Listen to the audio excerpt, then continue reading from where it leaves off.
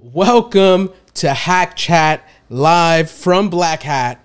I was supposed to be at Black Hat, and welcome to Hack Chat live from Black Hat. Okay, I was supposed to be out there, but I got sick on Saturday. Sunday I took a COVID test. I was negative for COVID, but I did have a flu, and I was feeling great yesterday, but the climate we in, you can't really take any chances. But I still am doing the live show. I still have the guests. They're committed. My man, the first guest we have, Matt Stephenson. Thank you, sir, for joining. I'm so happy you're at the booth. I couldn't take a risk. I wanted to go over there and hang out with you. We got a lot to talk about. So first, introduce yourself, Matt. My man. Marco, first off, just thank you so much for getting me involved. All the work that you're doing is fantastic. So my name is Matt Stephenson. I am part of the Forescout Technologies team. I also dabble a little bit in some of this podcasting and video stuff, and have been doing it for about 10 years. And when Black Hat was happening, it's like, I got to go. We got to get back out to the side and see some friends. And then you and I started talking the opportunity to do this. It's however we can talk to people, right? I mean, we've been doing the Zoom thing for a long time, but we actually have real life people around us now. Yeah, it's funny. We were planning this. We first connected around 2 to 3 months ago, and I feel like we're like brothers that were lost for a while, and we hung around the same people, we knew the same people, and it was just a good vibe the first time we spoke. And man, we've been connecting weekly ever since. And, you know, we talk about a range of topics, right? From equipment to like computer security or everything in between. But, you know, I wanted to do this Hack Chat live because I knew Black Hat was going to be different this year. I knew, especially now with this Delta variant and a lot of people backing away, that it was going to be different. You're over there. I'm hearing a lot, you know, from my friends over there on how it is just so weird. Give me your experience. You've been in Vegas for 24 hours. Give me your experience. Well, you said climate first, about you felt good and you wanted to come up with the climate. The climate is absolutely insane compared to years past. It was 104 degrees outside when I went into my room last night after 9 o'clock. 97 this morning when I left before 9 o'clock. So, yeah, if you are even the tiniest bit less than 100%, just the air is going to hit you like a boat. As far as inside, it's, if you can hear, there's still electricity.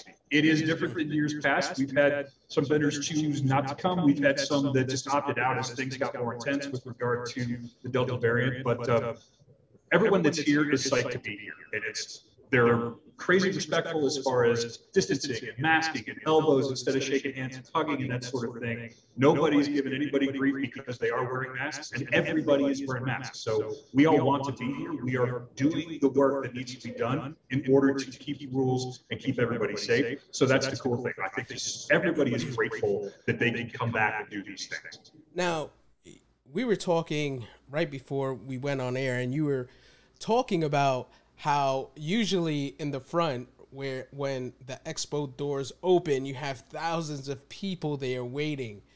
How many people were there when they opened the doors? There were dozens and dozens of people waiting right there to get inside. Yeah. The added bonus, though, was it was really, really, really cold. So that's the beautiful thing, as opposed to when you're standing with 2,000 of your closest friends waiting to get inside, you've already got a good sweat going. You know, I got a few pictures that I'm going to share. I had a few friends send me some pictures. Here's a picture inside of the keynote. Now, if you remember the last 5 years, the keynote was held in like the stadium arena. So this is a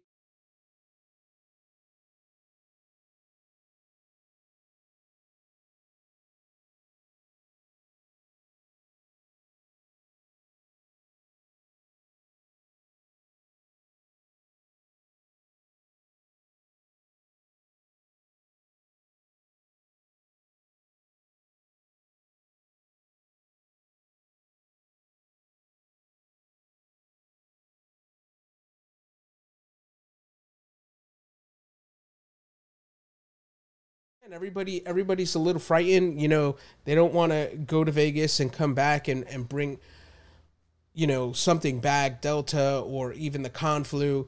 And that was my worry. That's why I backed out the last minute, even though on Tuesday I'm like, man, I'm gonna go. You know, you have kids, the person after you that's gonna be on there, he has a 2-month-old. And I was thinking of that. I'm like, man, that would be so selfish of me, knowing that, you know, I feel good, but you never know. And we live in a time that's super different. But the reason why I wanted to bring you on and you have the first slot is because what we both do is create content.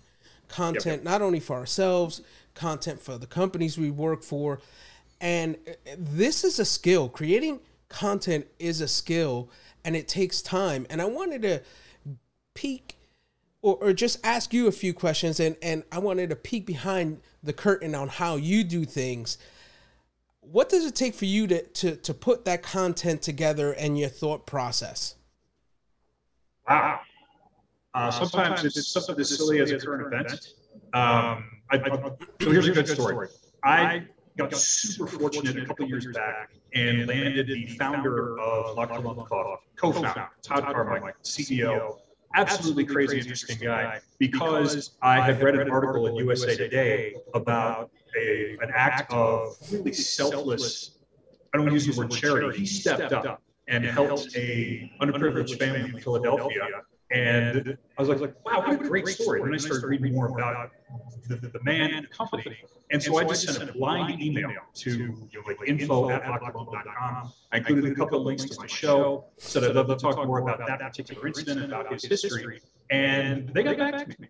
And I ended up doing a 90-minute podcast with this incredible person who, doing the research, I found out he'd hosted 2 adventure travel shows on the Travel Channel. Currently, or still holds the record for the fastest solo trek to the South Pole.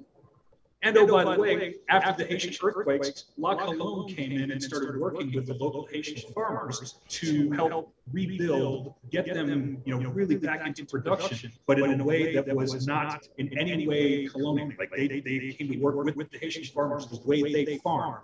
The only impact they wanted to leave was improving the water supply and transportation methods, not by dropping trucks in there, but by helping, build the infrastructure so they can get the beans from the farmers to the buyers. And it was just because I found an article and I reached out. And sometimes it's as simple as that. You see something and you reach out to the author or the researcher or whoever, and worst they can do is say no or not say anything. Yeah. Nothing ventured, nothing gained. And then from there, it's a matter of digging in, doing the research, finding out how it's applicable to what your audience is looking for. In this case, what does coffee have to do with cybersecurity? Not much. But what they did was hack the infrastructure of the coffee industry in a way that helped improve it for everybody. And that just led to some great conversations, and it was our best performing episode of the year. Nice. We're live, so everyone watching and tuning in, I'm looking at the chat. Submit your questions. I'll ask Matt or I'll answer him. Hema already from YouTube, Hema Kumar asked, do we have a schedule for Black Hat 2021? I'm thinking maybe you were saying 2022 or something like that. I know at Black Hat they have the schedule up. There's the keynote that just finished speaking. That's the picture that I just showed. And we're here. We're going to be talking all things content creation, what's going on in Black Hat. Hema Kumar, again, you can ask all the questions you want. We're fielding them. This is live. Things are going to happen. We're going to talk about different things. We have a jam-packed show, not only on this hour, but for the next 3 hours, we're going to be stopping, getting a coffee, and going right back into a different person that I have, a different guest. Tomorrow's going to be the same thing. We're lining them up. But let's go back. I'm seeing all the questions alive. It is so different, the climate we live in, and to create content, it's very hard, right? One of the things that I wanted to do and we were thinking about doing was going to Black Hat and renting a car and doing like a coffee road show, almost like how Mouse used to do it, DJ Mouse, where he used to take DJs and artists, and we were thinking about doing that, but because of what's going on, it's hard now. It's hard to be in person. And like I said, since COVID started, I haven't been around more than 30 people at once. You know, and it's weird. It's weird. I wish I was there. Like I said, I feel better now. I was under the weather. But let me ask you, do you have, when you're creating content, whether it's for yourself or a company, is there a structure that you have per week that you post up and you put content out? Because I have a friend, he's very strategic on putting out content. He's very thoughtful. He'll do it a week before on what he's going to put out. Do you do that? Is there anything in your mind that you create content before it goes out, or is just off the cuff? I've got a process that is, because I've recently moved from one company to a new one, we're kind of spinning this one up. And Forescout, they had been doing some great stuff, but they had not been doing the kind of stuff that I do. They did not have a consistent podcast or video, even though they had done some good video content. So what we've been doing on the video side is to build out regularly scheduled LinkedIn Live. Wow, that's a lot. Regularly scheduled LinkedIn Live. I did that live on President.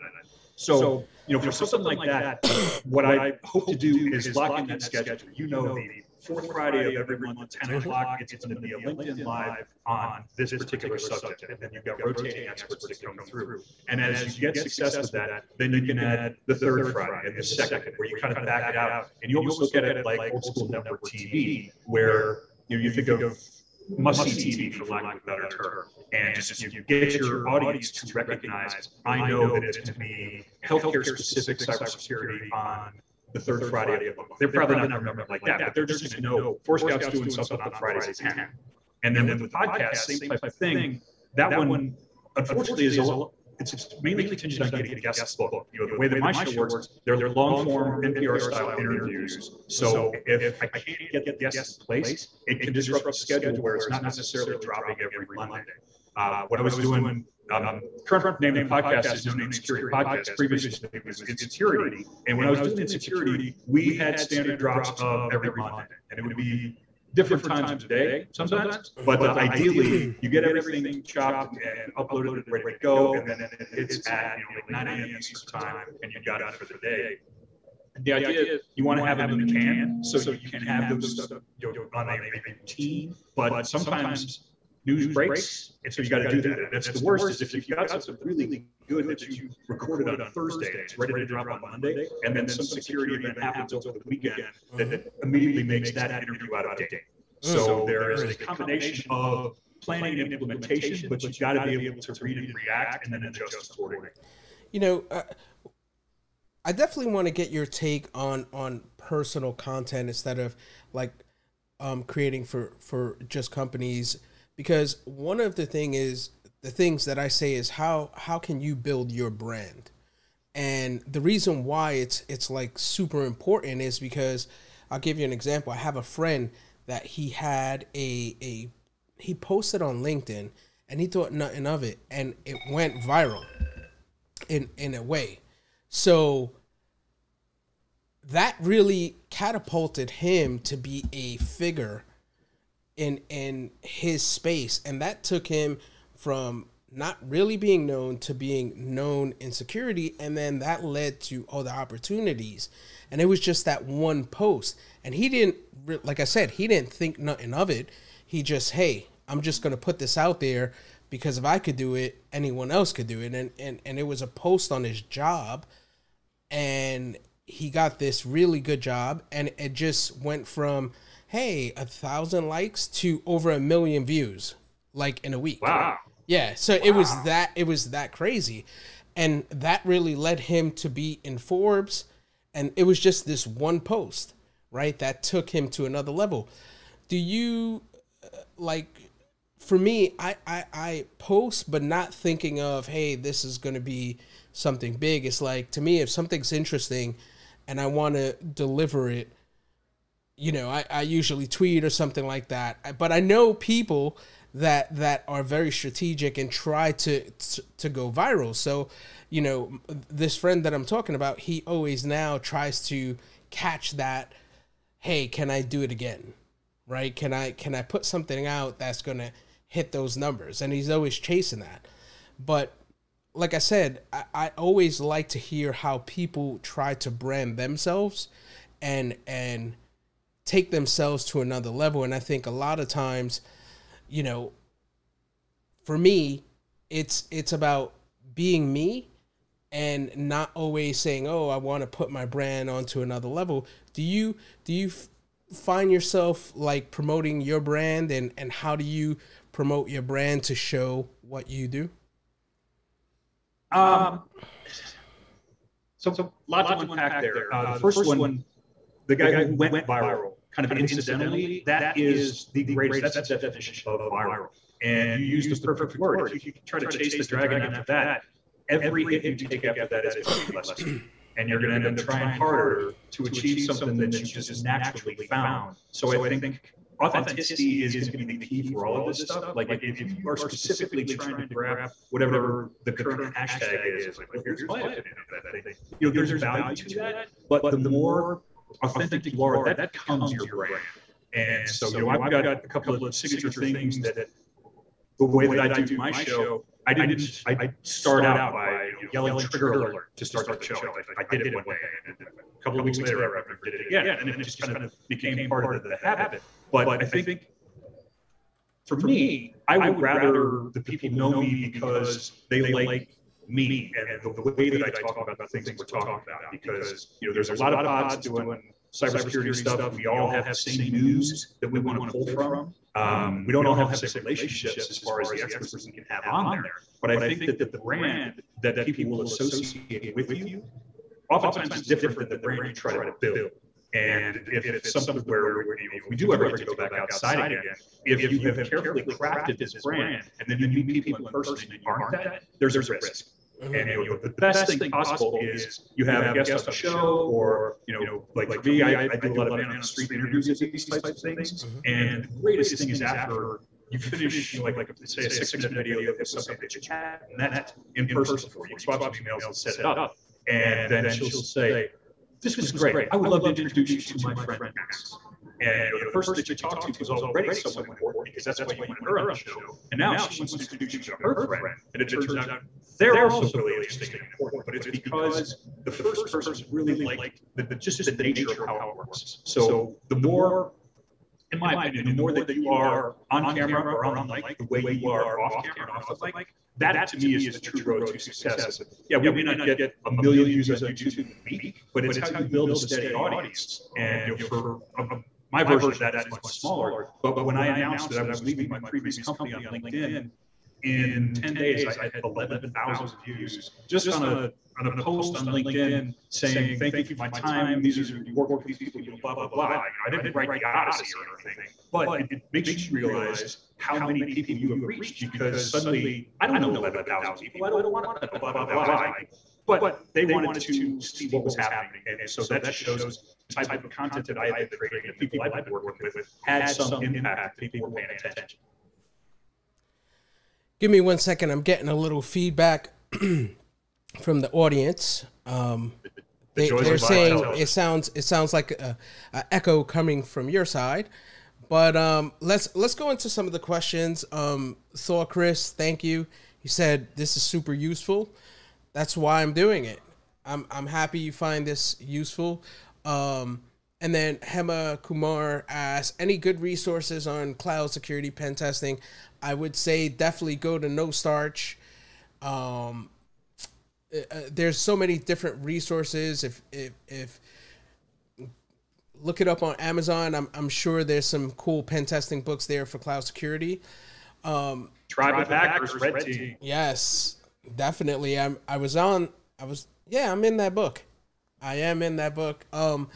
So hopefully the audio is better. Let me know, guys. Iris, please let me know. Fill me in if there's still some echo. I'll try to troubleshoot it on my side. But what are your plans at Black Hat? You know, it's different. The events are different. What do you see? Do you have any plans specific for today or tomorrow? So what I wanted to do coming out here, and again, it's react. Just assume I'm going to say that like 12 more times, so audience, I hope you don't get tired of it.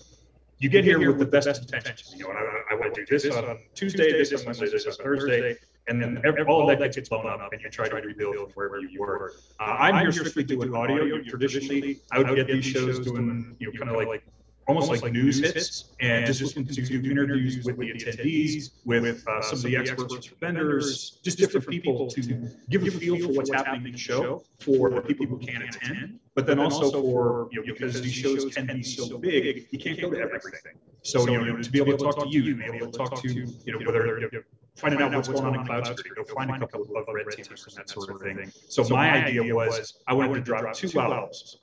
10 hits each, like 10 tracks, 5 to 7 minute interviews with experts across the spectrum of people that are here in order to really get a feel for, one, why are we back? Why are we fighting through all of this nonsense to go gather in a place that, you know, there was already a word, the con flu, so now let's add to that COVID.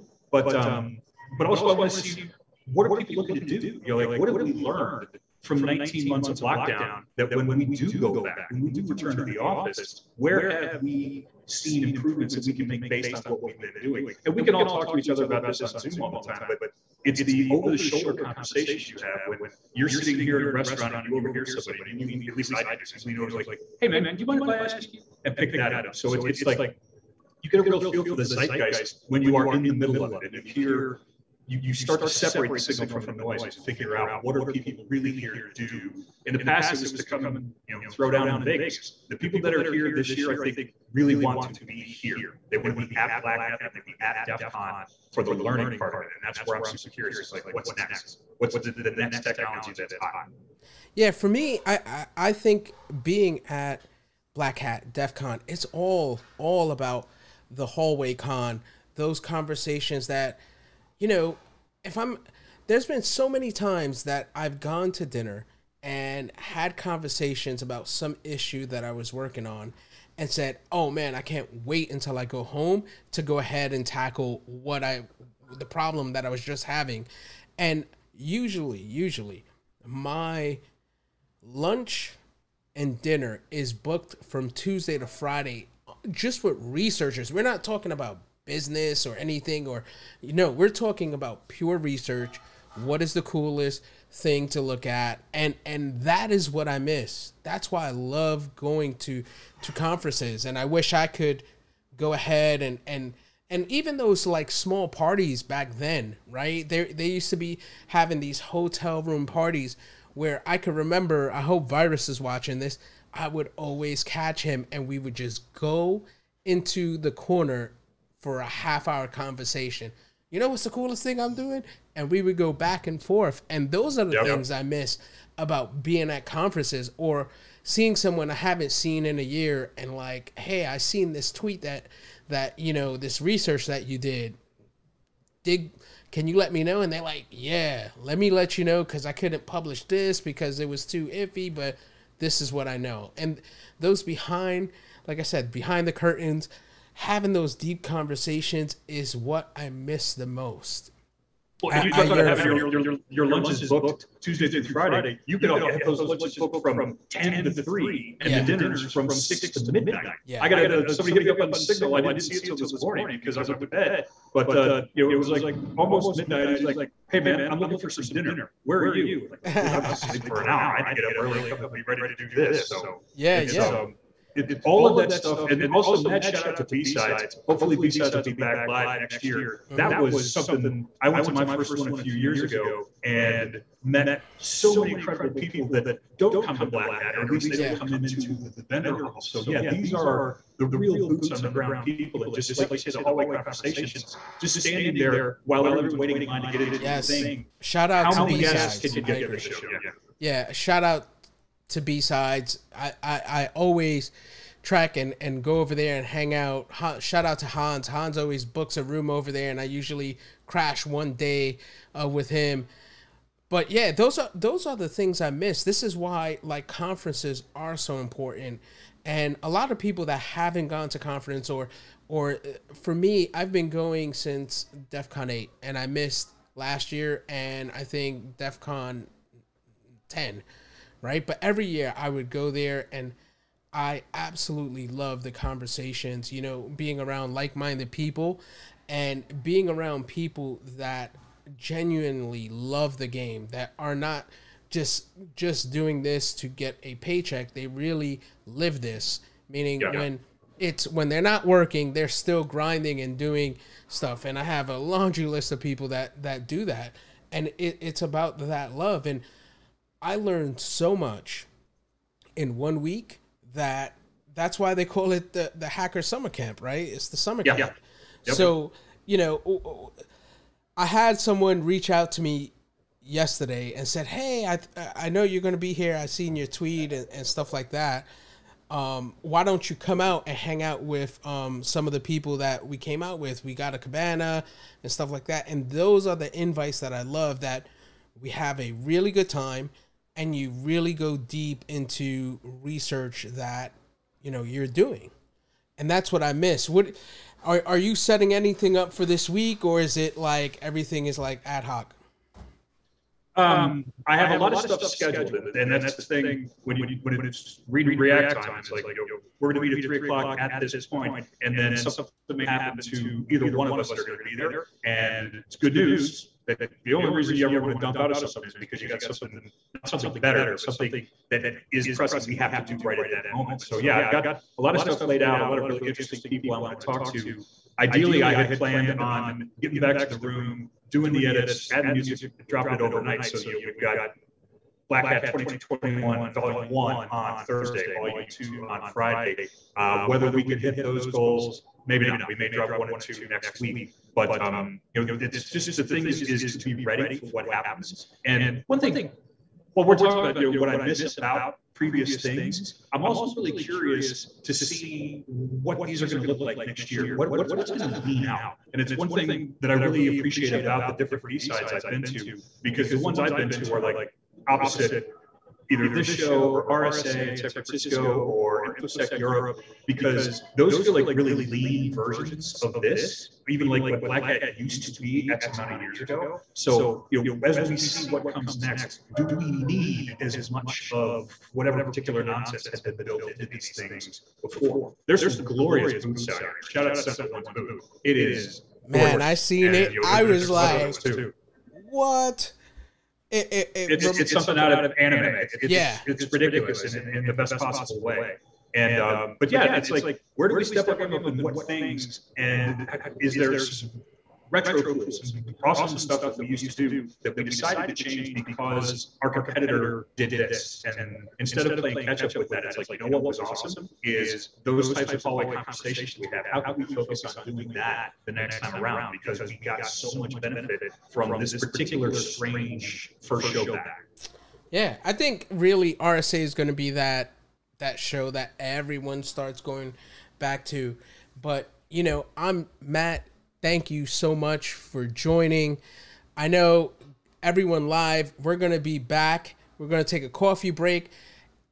I'm telling you, you should watch, come back. Yeah, I'm going to get my coffee, come back, watch the next person on that is going to blow everyone away. And I hope they do, just like Matt did, is Angel Gomez. He is a VC partner at Oak Hills, and he invests in cybersecurity.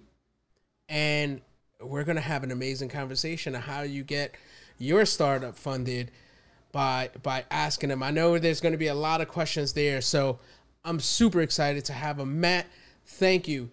I just wanted to give you flowers on live, stream, because for the last month or two, we've been having conversations every week.